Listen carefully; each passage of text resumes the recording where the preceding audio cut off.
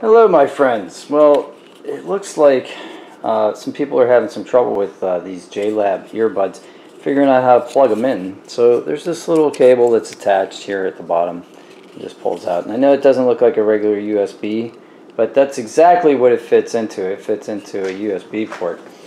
And USB meaning universal, right? So you plug it into your laptop. I did a video showing that. See how it's charging now. But people got confused. What if I don't have a laptop? How else can I plug it in? Well, I think people might be overthinking this a little bit, but here's the deal. Do you have a cell phone? Okay, so if you have a cell phone, you probably came with a charger like this. So this kind of charger usually has a USB slot right there. See it? Two pieces. You pull that out, and I'm pretty sure Apple or Android both have the same USB kind of slot here.